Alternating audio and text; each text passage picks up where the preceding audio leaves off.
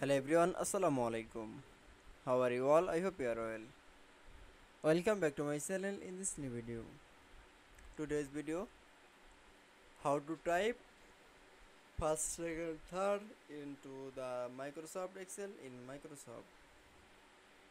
So let's start it.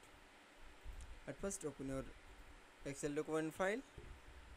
Firstly, then click for the now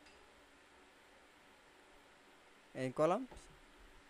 Now keyboard press from the right from the on ST.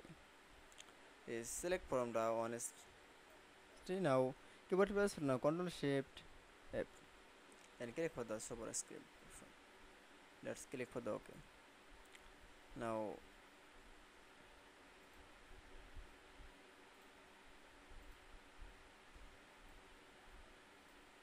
select for all this. That's OK. Then I show the type first to second, third and fourth into the A to Z. I hope to enjoy the video. Please like, comment, share and subscribe my channel. Thanks for watching my video.